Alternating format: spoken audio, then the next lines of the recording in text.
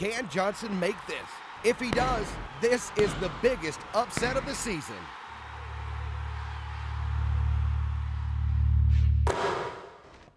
Are you kidding me? That was a sure bet. I can't pay rent. How am I gonna pay my tuition? How am I even gonna cover that? Am I gonna have to move back home? My parents are going to kill me. You can't control the game, you don't call the plays. Don't throw it away. Betting on sports can cost you what matters most. Call 888-ADMIT-IT. Welcome back. Today we've been exploring the diverse and unique culture here on the First Coast. In addition to great music and a vibrant nightlife, Jacksonville has an artistic side as well. Just in time for spring, the Riverside Arts Market had its grand opening March 5th. Austin Nichols was there with all the action. Take a look. Music fills the air as patrons from near and far gather underneath the Fuller One Bridge to experience the Riverside Arts Market. Here, crowds of people stroll along the riverfront to see what local vendors have to offer. Aisles of booths offer unique items including fresh organic produce, handmade clothing and jewelry, and festively decorated gourds. Well, I came out today to showcase some of my crochet artwork. Some unique accessories, hopefully I'll do well. And there's plenty more to enjoy at the Arts Market, including food and entertainment. Today, it's particularly busy because it's the event's grand reopening. Sherry Smith says vendors are expecting a large turnout. Today you will, because there are a lot more vendors than there usually are, because there's been a gap. From December until March, there are no artists. So people are excited to see what new art we have this year. So you probably will see a lot more vendors this year, and it's great weather. Right. So. Vendors like Smith say they appreciate the arts market because it gives them the opportunity to publicly display their works without being dominated by big retail brands. It's so great because there's so many artists out here that you wouldn't get to see otherwise, and it brings a lot of culture to Jacksonville. And while the Riverside Arts Market provides attendees with plenty of goods, entertainment, and art, it fosters both community and culture too. 1, 2, 3. Here we go! In dedication to the event's renowned success, Mayor John Payton is here to open a new 200-foot boat dock to provide Riverside access to future events.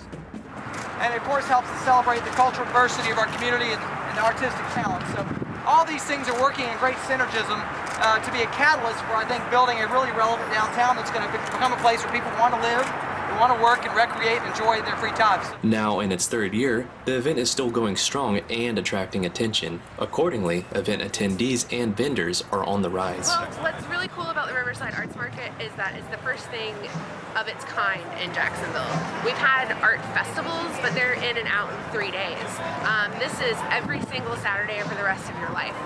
We operate March through December, but it's really a chance for local Jacksonvillians and vendors that are close to Jacksonville to come out, show off their homemade goods. Riverside Arts Market everything is made by the vendors that you see on site. Next Saturday, the Arts Market will be here for the local community to enjoy then, and hopefully for years to come. Austin Nichols, Inside Jacksonville. Riverside Arts Market is open every Saturday from 10 to 4. It runs until the end of December. For more information, simply search Riverside Arts Market on the web. Sounds good. And another popular art venue, one Jacksonville artist has taken his day job and turned it into a profitable hobby. David Smith has the story. Don Maxey's a hard-working guy. A Jacksonville native, he spent the last 30 years in construction as a sheet metal worker, but now he's using his skill for a different purpose. A self-proclaimed copperhead, Don makes and sells copper art at the first Wednesday Art Walk in downtown Jacksonville. In fact, for the last 3 years, he's been crafting copper creations exclusively. Don says his work has continued to receive a positive response. It's been good. It's been good. Made a little money, but mainly everybody really appreciates it. Really likes to see me working. Likes the different aspects of it, as far as in different stuff I can make and different applications of the metal, different techniques of working the metal. They really like it, so it's been good. Maxey says that for now, he's been able to remain successful and stay local while doing what he loves. We've done a little traveling out of town, but it's kind of expensive if you don't make enough money, and the setup fees in a lot of places are a little higher than, and so you're right here in town, it's, you know, doing good here. There's no reason to go look anywhere else. Popular local events like the First Wednesday Art Walk have given artists like Don Maxey a chance to showcase their work and gain some popularity. David Smith, Inside Jacksonville. For more information on Don Maxey's handcrafted copper art, visit copperheadmetalarts.com. Now, Mary, I have actually never been to the artwork. Have you made it down there? Yeah, I actually usually go every month and have been for several years. It's a lot of fun. There's tons of things to do. These earrings are from Art Walk. Oh, that's so great. A lot of my jewelry is from Art Walk. I've got to make it down there. I hear such good things about it. It is. It's a lot of fun. That's great. Coming up, we'll introduce you to a college quintet that's hitting all the right notes. Don't go anywhere. We'll be right back. I wasn't born to sit behind a desk. In fact, I wasn't born to sit at all. I was born to take action, to seize opportunities. I was born to use my strength and intelligence to protect my country. Right where it matters most, America's doorstep. I was born ready. GoCoastGuard.com/reserve.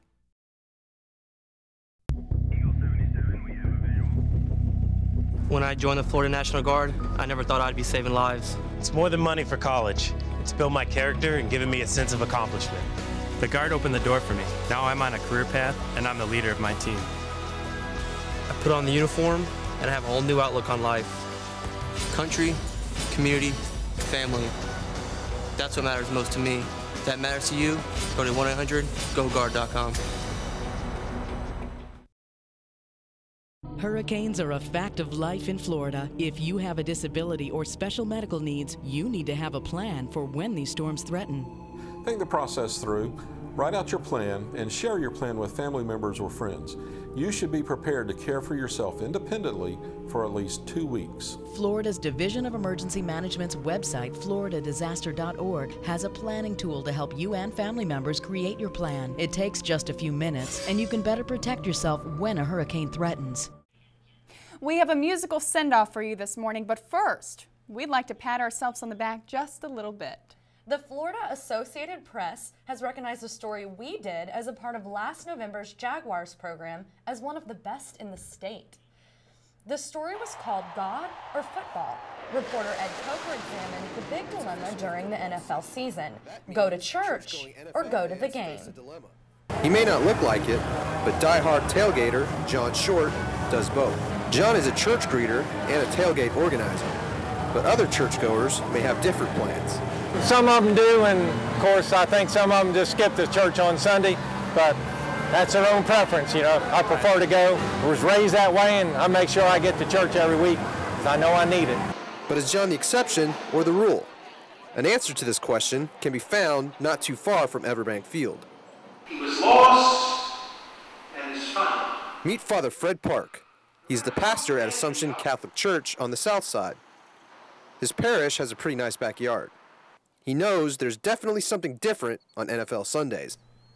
Because we have that many masses, no question, it changes though during the football season. Ed's story was one of the 2 finalists in the news features category. The winner will be announced at the Florida AP Convention next month in Orlando. Ed graduated in December, and he's now working as a photographer and editor at First Coast News. It's just great and really rewarding to see how somebody that was here last semester is just making it all the way to the top. And it was great to get to see Ed get better and better and better, and now he's getting recognized. So that's amazing. Good job, Ed. Another story coming straight out of UNF, but this time in the music department. If singing is your thing, or you just like to hear beautiful voices, you'll want to take a look at this. Inside Jacksonville's Joe Carably shows us 5 UNF music majors who say they're living in perfect harmony. Back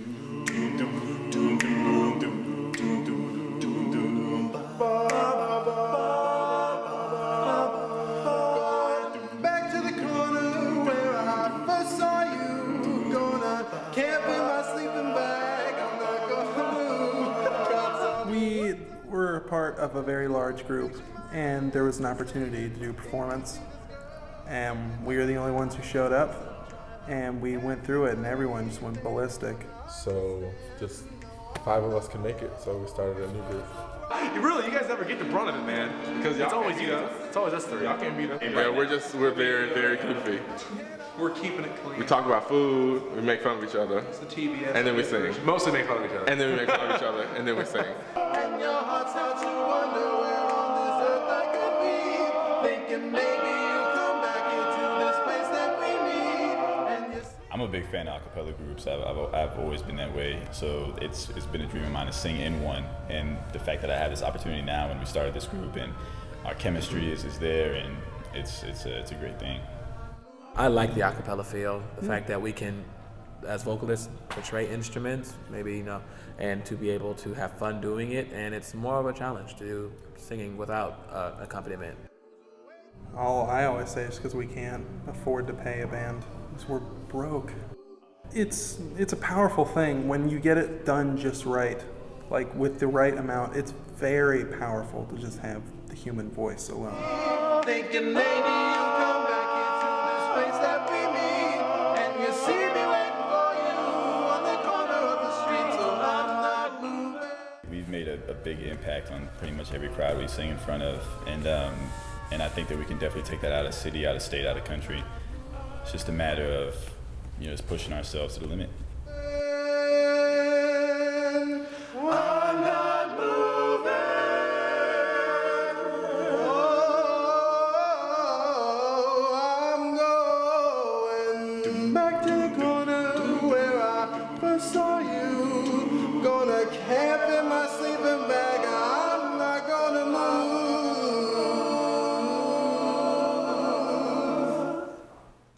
The guys say they recognized each other's talents pretty quickly when they met. Now, Courtney, I hear you have a special connection to the Perfect Fits. I do. My fiance, Nathan Edwards, was actually part of the group. He helped start it. He was a music major here. He sang tenor. He recently graduated last April, so they had to replace him, but I got to see a lot of them. So. Very cool, and they sound great. They do. Right. Love watching them. We hope you've enjoyed this month's show. If there's any topics you'd like to see on future shows, we want to hear from you. The best way to reach us is by email. Here's the address on your screen. It's insidejax@unf.edu. Again, that's insidejax@unf.edu. Thanks so much for spending part of your Sunday morning with us. We'll see you next time, Inside Jacksonville.